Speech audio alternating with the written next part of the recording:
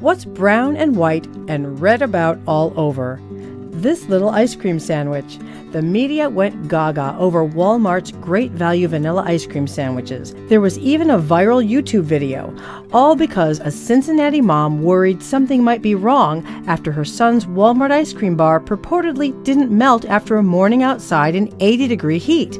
She voiced concerns to her local news station. So I thought to myself, what am I feeding my children? Consumer Reports set out to find the answer. Is there something unusual about Walmart's ice cream sandwiches that delays melting? What about other brands? In other words, what's the science behind ice cream meltage? Consumer Reports food scientists checked out 5 big brands: Klondike, Nestle, Walgreens Nice Brand, Blue Bunny, and Walmart's Great Value ice cream sandwiches. They were brought to our patio in 100-degree heat. So, what happened? The Nestle bar succumbed within 10 minutes. It took 15 minutes for the Klondike bar to waver, melting slightly at the corners. At 30 minutes, the Walmart, Walgreens, and Blue Bunny bars were soft but holding their shape. And at the end of an hour, the Walmart sandwich, seen in this time-lapse next to the Klondike, still held together. What is behind the lack of meltage? To find out, the 5 brands were then sampled by Consumer Reports' expert sensory panel, who had a common observation about all of them. So tell me about the texture of this sample.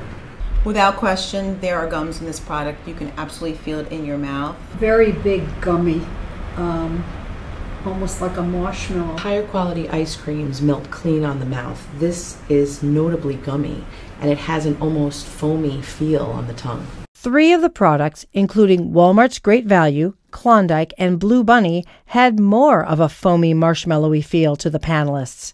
Nestle and Nice Brands had the same textures, but to a lesser extent.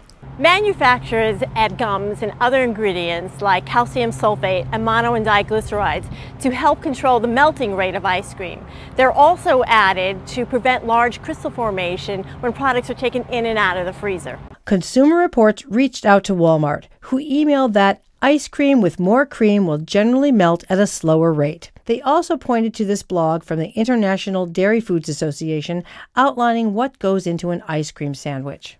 Cream may be a factor, but we know that gums and these other ingredients definitely play a role in helping keeping these products from melting. Should you be concerned about giving gums to your kids? We're talking about FDA-approved additives.